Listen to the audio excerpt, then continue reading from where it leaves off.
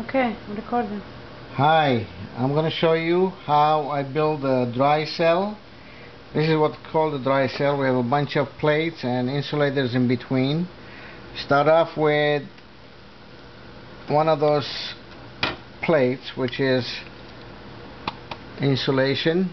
There's one on the bottom, one on the top, and you put one of those insulation things on top of it at the very bottom, and then you start putting plates. The plates are exactly the same from side to side, except the top has a notch here for power, like one of those tabs, power connectors you can connect here. So we're going to alternate, one this way, one this way, one this way, one this way, and every other one will have one of those insulations in there. But you got to make sure that before you put the plate on, you clean them out real good with alcohol. Wear rubber gloves or any kind of gloves so it's easy to work with, and you clean both sides real good. You don't want any contamination from your hand, the oil from your hand. Okay, once it's cleaned, make sure you put it the opposite from the last one.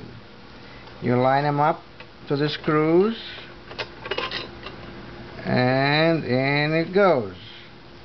Now the screws are those, and they have insulation on them like regular heat shrink tubing. You put them on, then you heat them up, and they shrink and they become real tight.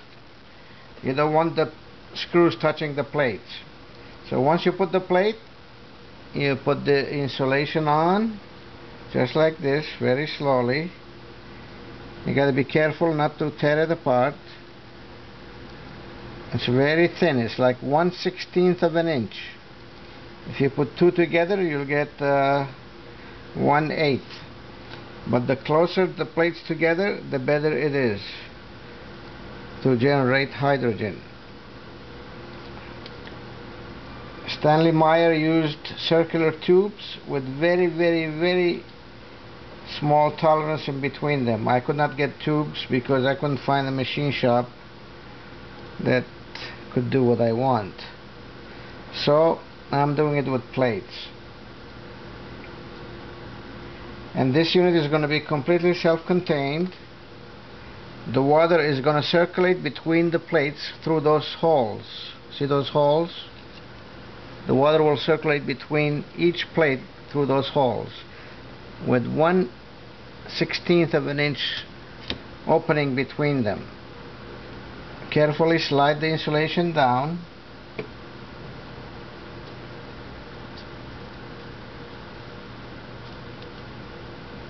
Making sure you don't rip it. Here we go. That's done. Now the next plate, again, don't forget to clean it.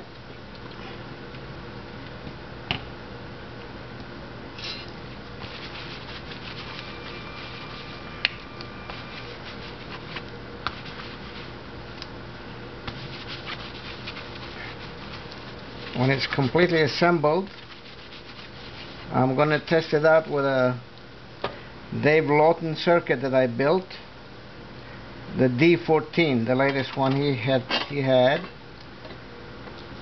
and hopefully I'll get some good results. Slide it down slowly, and there it is, it fits. Next, again, the insulation.